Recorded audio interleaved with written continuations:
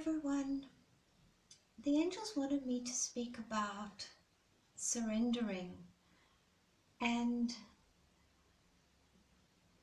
that takes many forms and covers many areas.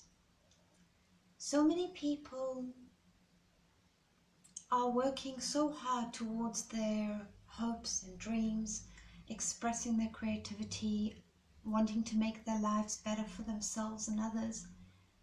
And it can be quite anxiety provoking, and there can be a lot of fear and uncertainties when we start taking action in the direction of where we want to go.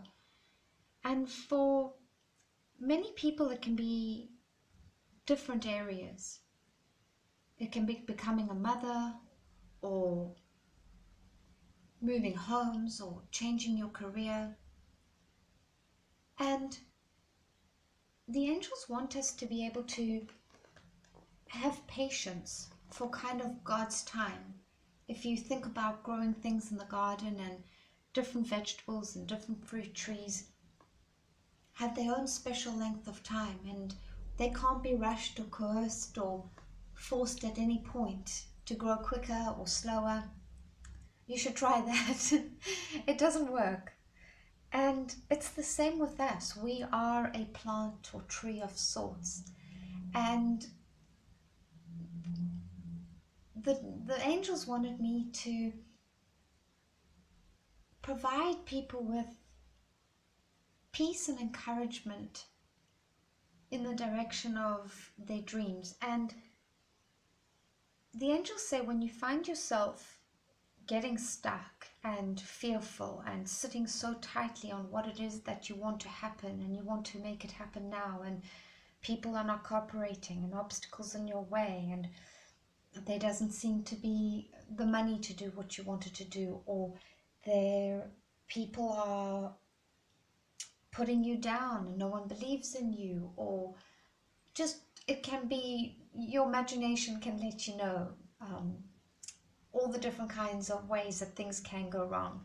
But then the angels want us to know that there are all the kinds of ways that things can go right if we get out of the way of our own negative thinking and self-limiting beliefs. It's a movie that we play over and over again inside our minds, where we follow thoughts down dark alleys and scare ourselves, where none of it is truly real.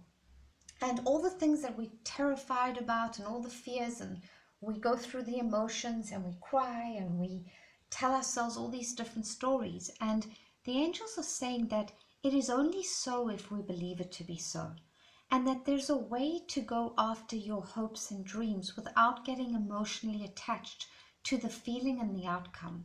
So it's about just remembering why you're doing what you're doing, and to go after everything that you want with your whole heart, and to be kind to yourself and to be kind to others in the process, but not to be emotionally invested in the outcome, not to sit too tightly on your dreams, that you stunt the creativity that God and the angels have for your dreams, that things can work out for you, and the right people can come into your life, and things can happen in a way that you couldn't have imagined.